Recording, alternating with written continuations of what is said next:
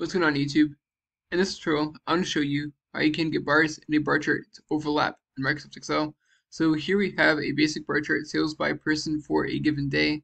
And to get the bars to overlap, we want to first right click on a given bar.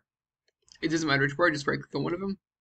Then after this little window pops up, we're going to go to the very bottom where it says Format Data Series. So click that. And then after clicking that, you're going to click the option on the right where you have the three little bars. And under series option, it's going to say, okay, series overlap and gap width. And here we're going to want to adjust the gap width. As you can see right now, it's set at 225%. But if I make the gap width smaller, the bars appear to get wider as the gap between the bars gets smaller. So let's just get this to 64%. Now just drag this all the way to 0. As you can see, after dragging it all the way to 0, the bar chart doesn't have any gaps. So that's between the bars. So that's it. I hope you found this tutorial to be helpful. If you did, like, subscribe, comment. Thank you so much for watching. Hope you have a great day.